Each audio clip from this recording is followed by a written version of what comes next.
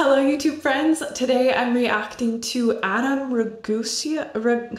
I'm sorry, I feel like I'm gonna butcher his name. I'm not really familiar with his videos, so I apologize. Adam, I'm just Adam. Today I'm reacting to Adam Ragusea's Meat Juice is Not Blood and the Difference Matters. I'm intrigued, so let's hop in. Video features some very mild shots of a very small amount of human blood. If that's gonna make you pass out or something, maybe stop operating heavy machinery now, or, watch something else, okay? Contrary to what people say, this is not blood. This is not blood. This is not blood, and this is not blood. There, that's blood. Viscous and fire engine red. People may call this a bloody steak, and while there is probably some trace amount of blood in all meat, that's not what you're looking at here. What you're looking at here is meat juice, which goes by a number of more technical or scientific names that we will examine. More importantly, I'm here to try to persuade you that the difference between blood and meat juice is meaningful. This is not just some little bit of idle semantic quibbling from a pedant, though that's obviously... Something tells me meat juice is not really the technical term, but we can maybe get into that later. The kind of thing that I would do. No, the difference between blood and juice is really big, both culinarily and culturally. When animals are slaughtered for meat, their major arteries are cut and they are hung so that gravity pulls out nearly every drop of blood. The circulatory system is fluid by design. Stuff flows easily through it and it goes out onto the abattoir floor. At least that's if you do it right. If the animal is... Just gonna say here, there are drains. It's not just like sitting on the floor.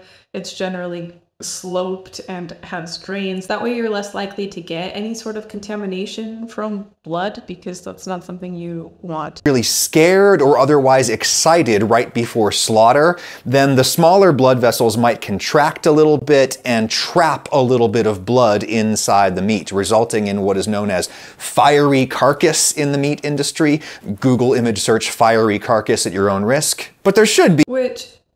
Everything in the meatpacking industry is designed at this point, it wasn't always, but at this point everything is designed to minimize having jumpy or scared animals going into the slaughter. They don't really know what is happening and they're sort of led along.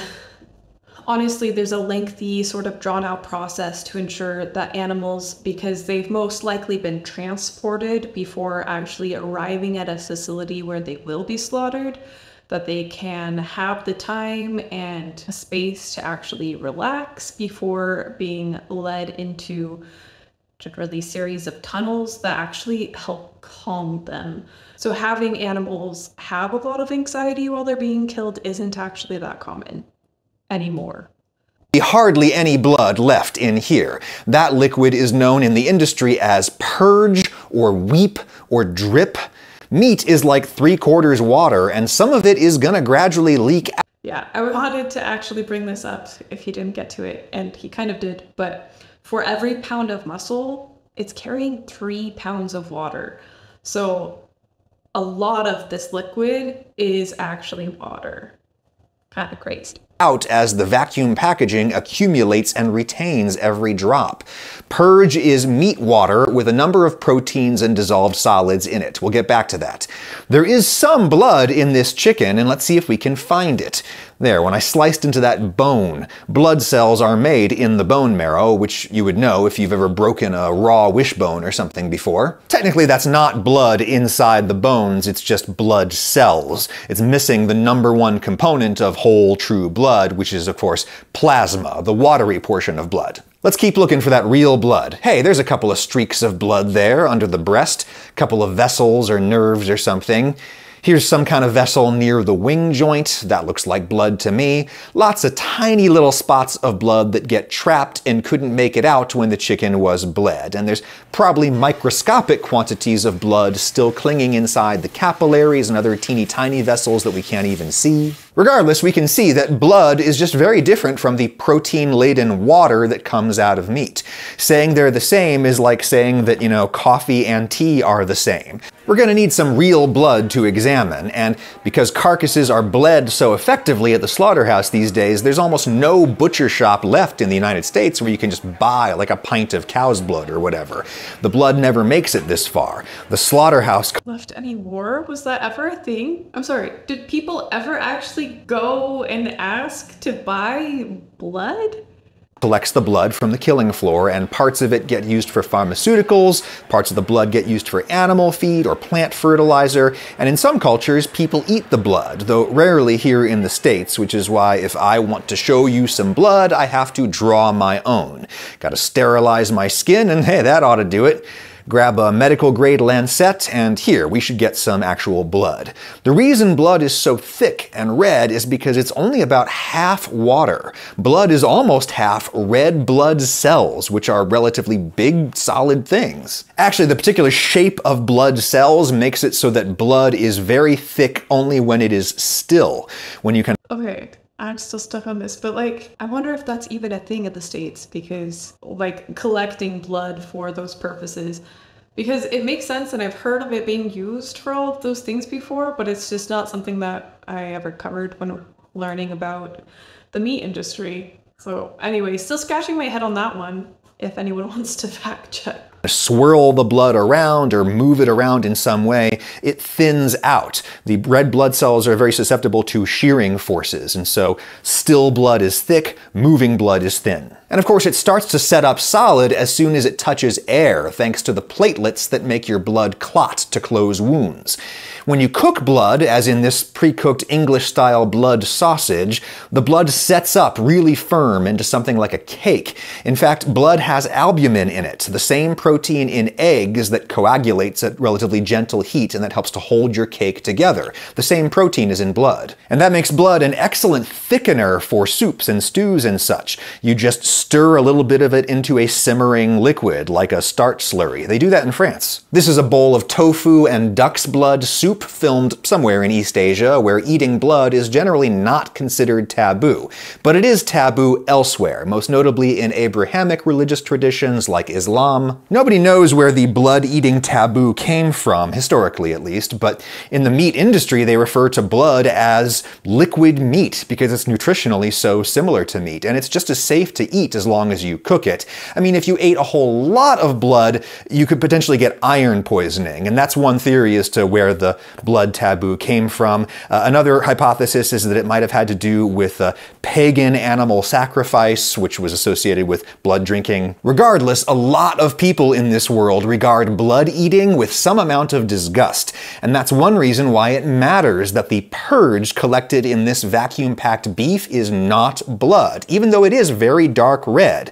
Beef has more of the particular protein that tints meat juice red or pink or purple, and that protein is myoglobin. Meat juice is mostly water with a little myoglobin mixed in. Now, I've said that on the internet before in a TikTok video that I made a long time ago, and apparently the audio from that video has gone kind of viral. People dub it over their own videos of really, really red, juicy, rare steaks that they're cutting up, and that's cool. But people comment on those videos, and one thing that I see them saying is, water with a little myoglobin in it. Isn't that what blood is? No, that is not blood. The protein inside red blood cells that makes them red is hemoglobin. Hemoglobin. Yeah, so hemoglobin is in blood. Myoglobin is what's in your muscles. And that is something that affects the color greatly, which is why your meat changes color. He's probably going to go into this. If he doesn't, then I'll try to explain. But myoglobin and hemoglobin are chemically similar, though hemoglobin is 4 times the size.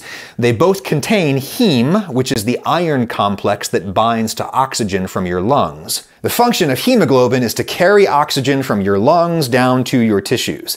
The function of myoglobin is to store that oxygen directly inside your muscle tissue, inside the muscle cells. Myoglobin stores oxygen for future use by your muscles. They are similar molecules, but they just aren't the same stuff, and there's normally no myoglobin found in blood. One person on TikTok said, wait a minute, if there's no myoglobin in blood, then why do they search for myoglobin in a standard medical blood test? I'm guessing this person maybe worked at a lab or something. And the answer is they look for myoglobin in your blood because it would be an indication of muscle injury, that the fluid from inside your muscle is spilling out into your bloodstream due to some injury or something. Indeed, when... Yes, so as he was saying, the molecules are very similar, but essentially they shift when it's actually carrying oxygen or oxygenated, and that shift causes that little change in color.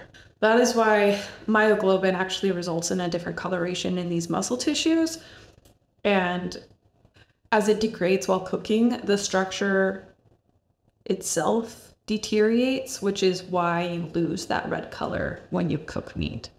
We injure an animal by slaughtering it for meat, some residual blood probably does spill into that intramuscular water, which in turn leaks out as purge. But there's probably very little blood in there, and if you have a problem with trace blood in the juice, then you've got a problem with meat. There's trace blood in the meat too, and no amount of washing or salting will get it out, though probably there's so... Yeah, because I mean, you've got blood connected to everything. Blood is such an integral part of our bodies. It's what brings oxygen everywhere. It's how we are able to do really just about everything. So yes, there is trace blood in your muscle, and that's, I mean, that's to be expected. To not expect any to get in your muscle is just unreasonable. Little blood that you'd never taste it.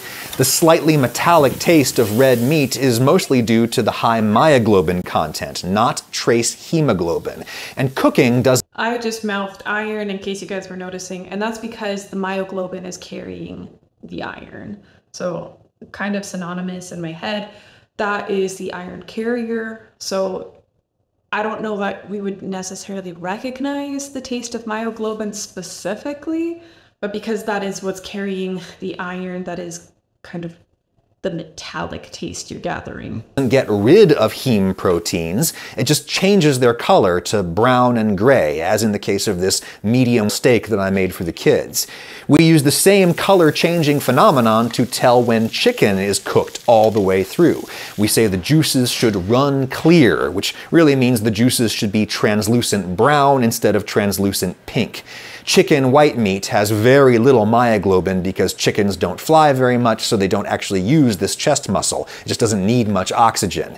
But even the dark red myoglobin juice from beef does not taste as powerfully metallic as blood does, because there's proportionally way less heme protein in here compared to actual blood. The juice is just mostly water with a little bit of other stuff in it. Like, I think those little white clumps under the microscope are free fats that clumped up in the cold of the fridge, I think. Ultimately, the biggest difference between blood and meat juice to me is that they just taste really different. Blood cooks up really thick and has a powerful metallic taste that you know from like cutting your lip and stuff.